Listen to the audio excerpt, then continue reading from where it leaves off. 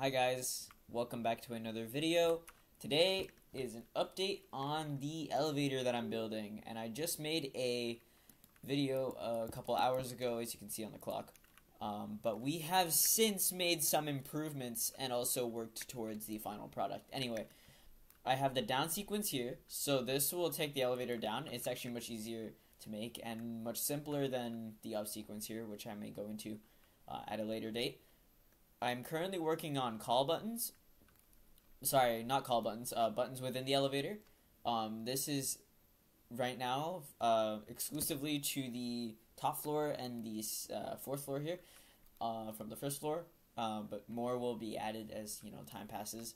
And with that comes cloning buttons for visual aspects. So the button will turn a certain color when it's pressed, and this little square will get filled in, as you can see.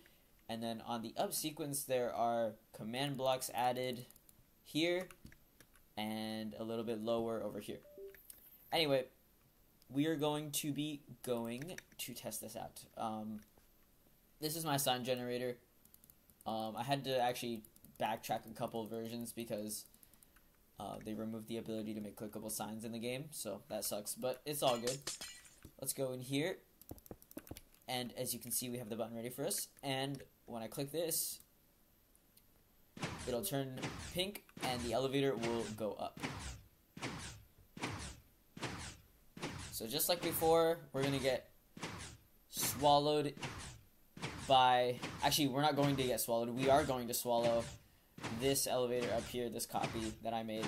And since the visual has only been applied to the bottom copy of the elevator, the button actually disappears. But with that change, this works now.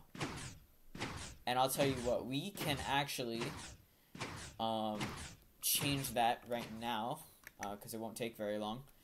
Alright, so I'm going to go over here, and this is a extension to the sneak peek.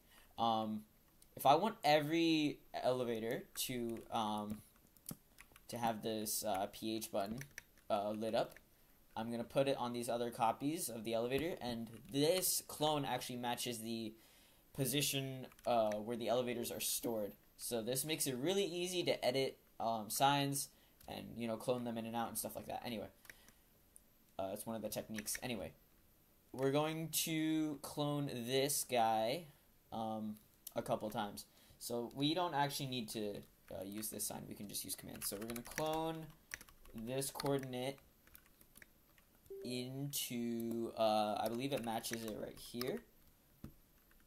Yeah, let's see if that matches up. Yeah, it does. Alright, let's do that again. And actually, we can do it twice again. So let's do this. I'm going to clone up to this Y level, which is -11.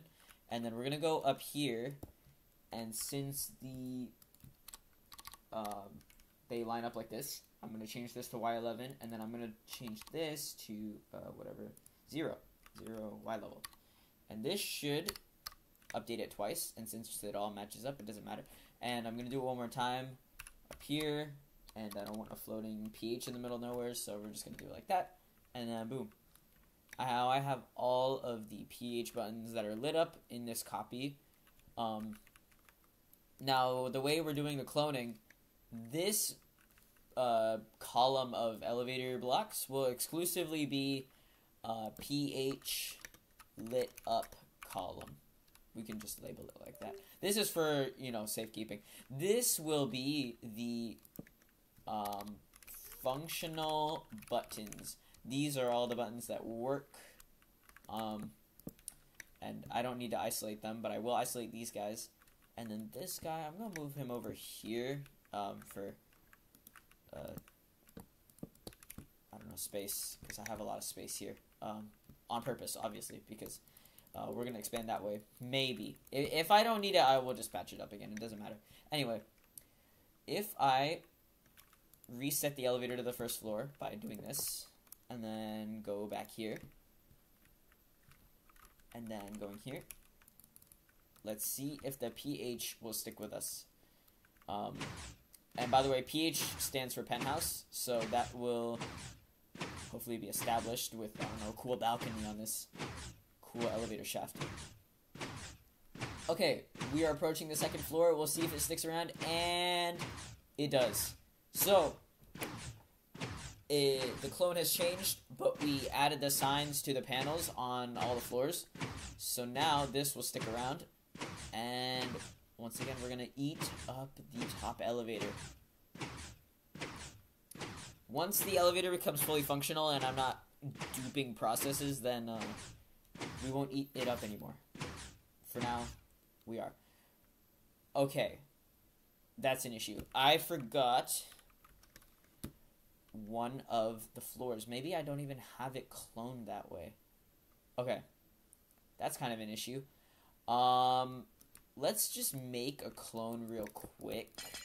So I'm going to do that by cloning, let's see. I want to clone one more floor. I'm going to clone the last block of air because they can't overlap, sadly. But this should do the trick. Boom. Never mind. That did not do any tricks. Let me change the...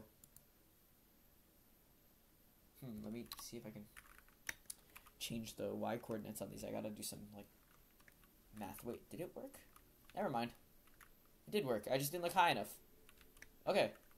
Awesome. So, I'll tell you what, I'm gonna do the same here because I don't want to do this later. And now we know there's an error. Oops. Too high. Let's do it down here. Now I want to get rid of these guys because they might screw me up in the future on accident. Alright. So all of that is settled. Hopefully the clone reaches that height level. Let's see. So I have a clone somewhere here. And I think 47 blocks is enough. Let's see. So 47 from negative 23 is, I believe, 24. Yeah, 24. Positive 24. And I'm going up. And no, it's not enough. So I'm going to actually turn this into, now it's 35. So I can add 11 to, 11 to this coordinate. So this will become 58. And I think that's the only clone I have right now, at least at the panel. Alright, let's run this back one more time. I'm gonna do the same process with turning my music off, and then copying the elevator onto the first floor. Okay, let's teleport up there right now.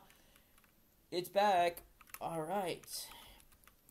Do this. Do this. Skip ahead 20 seconds because this elevator ride will take a little bit, and I'm not editing this video, so... Yeah. But if you want to stick around, the next process we're going to be doing... Well, first of all, we're going to finish all these buttons. And since the penthouse is at the top of the elevator mechanism, I don't need to create any, like, execution exceptions with the commands. But once we get to floor 4, 3, 2... And even the rear door, I will have to make exceptions for commands to follow through, but that's not too hard, and I will show you guys how I'm doing that sometime in the future. Dang it. Alright. That didn't work. Let's go down here. Okay, so... Yeah, there's that. Actually, who am I kidding? I'm a little stupid. It's, oh my fudge. Okay. I realized that it's not going to fill in because I have a command block here that literally gets rid of it. Where would that be? That would be here. This command gets rid of the visual because I want it to be reset by the time we reach the top so that people can ride the elevator back down, do all this, do all that. I could make it more realistic where the button doesn't go out for 3 seconds and then the door opens, but I'm not going to worry about that right now, especially because I haven't built this, I haven't, like, worked on a project like this in, like, what, it was like 3 years or something like that. Anyway. So in the future, this will get cut out. But I need to add buttons to the top copy of the elevator, which doesn't have any. As I removed earlier, but none of these do, so that's why I removed it. With that being said, I'm sorry for wasting everybody's time, but I hope you guys enjoyed, and stay tuned for more. Peace.